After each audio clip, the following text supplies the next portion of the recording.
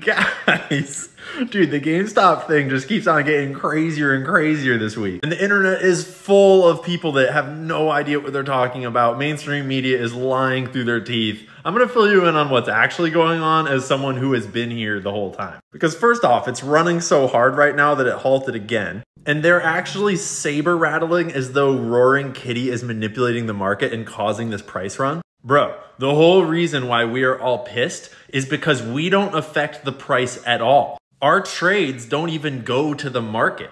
Just the institutions push it all around with their big money while they put our orders away into dark pools that don't actually affect the prices. The whole thing is rigged. And if you don't believe me, here is the head of the SEC telling you that. When you place a market order in the US, a market order at a retail platform, well over 90% of those trades go straight to the dark market, to a wholesaler that bought that order flow rather than competing trade by trade. Look at that face right there. That's the face of what the fuck did you just say? So right there, Gary Gensler has just debunked all of the mainstream narrative about what's happening this last month with GameStop. Really, it debunked the entire narrative for the last 3 years that this is a meme stock caused by our sentiment, caused by us trading it. No, it's not. The term meme stock was invented by the financial media in order to teach you to not pay attention to this, because our trades don't affect the price. The only thing our trades do is they trap the short sellers that were manipulating the price into a really bad situation, and they had to move all of their shorts into crazy weird derivatives to hide the short interest. And when you put all your shorts, like lots of them, like way more than the number of shares that exist, when you hide them in derivatives and swaps, suddenly the price gets really fucking weird. Meme stocks aren't because meme investors are affecting the market. We don't affect the market. Meme stocks are because crime is happening behind the scenes, and that is making the price do crazy fucking things. And we've had them trapped in their criminal wiggling for so long that something is breaking. So the next narrative they're pushing out is that E-Trade, his brokerage, is going to kick him off their platform for posting his position? As though it's illegal to talk about the stocks that you like and to post memes and positions? Isn't the whole point of what the SEC is trying to do to increase transparency in the markets? Like, isn't the whole job of the financial media to tell you what to buy and sell so that the market makers, the institutions, can use you as entrance and exit liquidity and take your money? Don't believe me? Here's our buddy Jim doing that over and over. Jim Cramer's worst picks of all time. I gotta say right up front, when our research team started really looking into this, got downright impressive.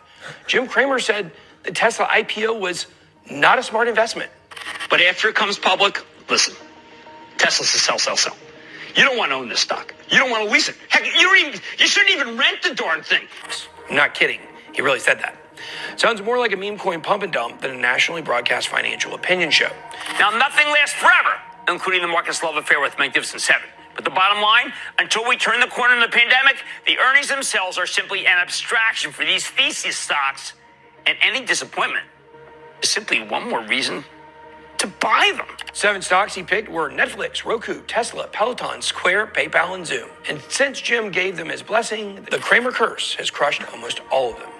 Netflix down 60%, Roku 70%, Peloton 80%, PayPal and Zoom 65%. Interestingly, Square rebranded to the block, perhaps trying to avoid the curse of the Cramer, but despite their best efforts, they're still down 60%. The only one of the Magnificent Seven that is up is Tesla. But Jim covered himself on that one too by saying on January 3rd of this year that Tesla is not a buy, right before the stock pumped nearly 70%.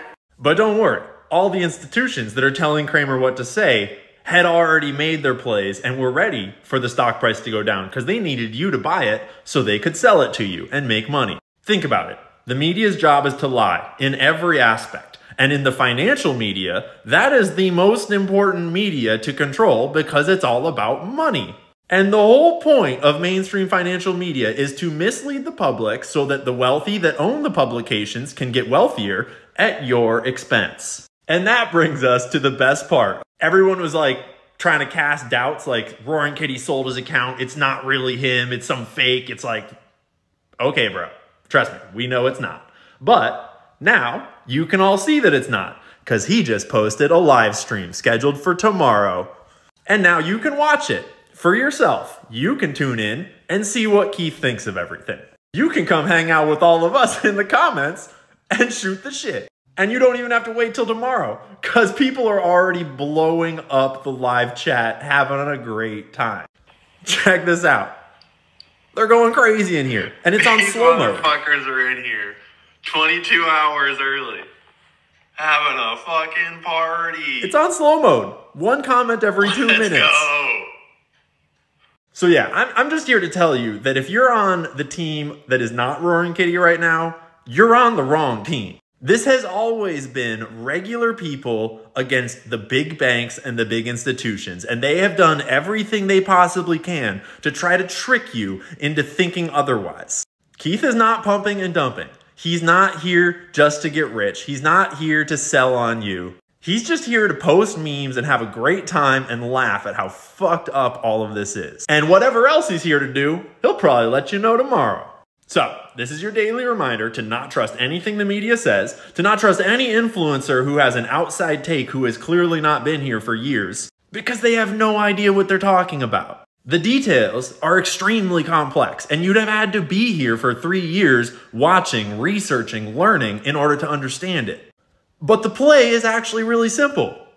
A bunch of greedy motherfuckers shorted a company that they were sure they were going to bankrupt. And they shorted it so much that they had no way to exit their position without blowing themselves up. We caught them.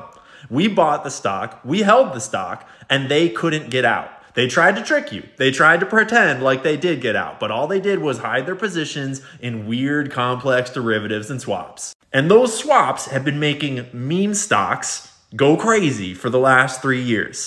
Oh, and by the way, during those last 3 years, this guy came along and turned the company around. It is now profitable. It has no debt. They have $2 billion of cash in the bank. They're not going anywhere. We've been watching, we've been learning, and we're still holding. There's only one way for them to get out of their trade, and that's to close their shorts. The only problem is they have to buy our shares from us in order to do it. And we're not selling, because this is a lot of fun. Time to wake up, bitch, get up. Get up. Get up.